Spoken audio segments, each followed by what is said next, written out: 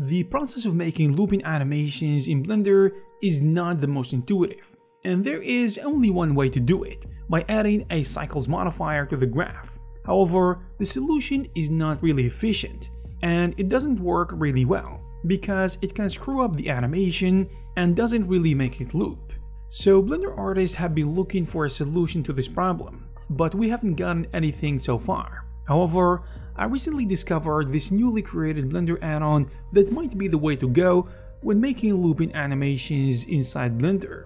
The add-on is called Loopify, and it is available to download on Gumroad for free so far. So this add-on's interface is divided into 6 different categories, where each category is responsible for a specific task.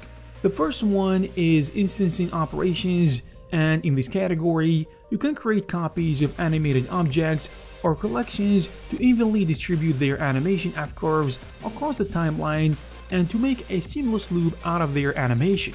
This category has 7 different operations, and you are able to instantiate objects and collections, in addition to offsetting the selected animated objects, bones, keyframes or F-curves on the X-axis or the Y-axis respectively.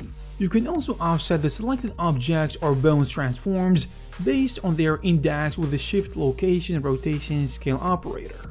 Other operators you can find are the fixed looping, instance, and shift curve mapping.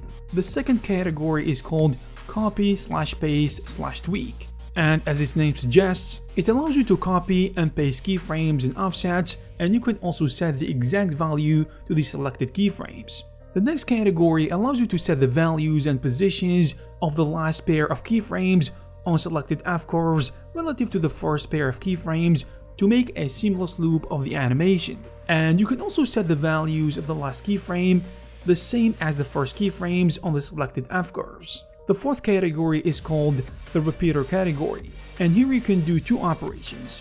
You can loop the animation on selected curves using a repeat or ping-pong method, and you can also fix the repeater or ping-pong looping.